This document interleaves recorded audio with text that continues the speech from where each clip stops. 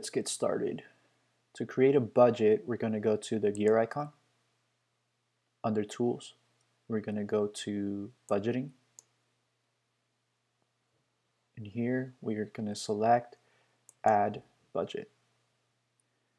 We're going to get this preview screen with a couple options. We're going to name our budget as Test Budget.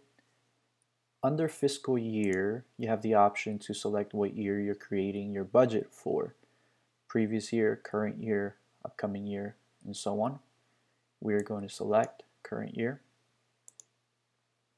Under Interval, this is what's going to break down how your budget is going to look. If you want to make it per month, quarter, or year.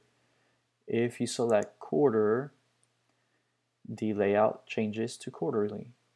January, March, April, June, July, September, and so on. Yearly, January through December. We're going to select monthly. Okay. Prefilled data. Here, this is an option where we can pull all of the financial data from the previous year, 2016, or our current year, 2017. This is actual data. This is what we've reconciled and entered into the books.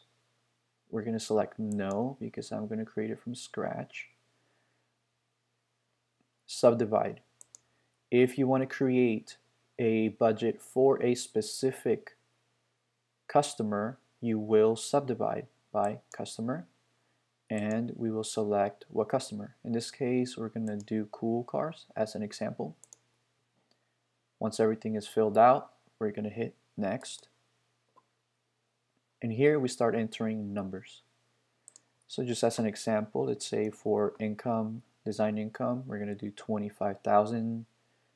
Let's say for decks and patios, we're going to spend 1,500, 750, 500, and so on.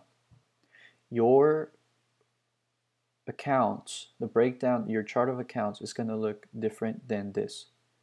Every business looks different. So you will have to go line by line, scroll down, and simply find what account you want to set a budget for and fill it in. So if we want to do for advertising, I'll say 1,500 and so on. And fill out all of it until you are completely done. Once you know you are done, you can hit save or save and close. Now it is saved, and you will be able to access this budget that we just created on this screen. You get to this screen the same way. Gear icon, tools, budgeting, and it leads you here. If you'd like to learn how to generate a budget versus actuals report, the link will be listed in the description below. As always, please feel free to share, subscribe, and like. Any questions, please feel free to leave them in the comments below. Have a great day.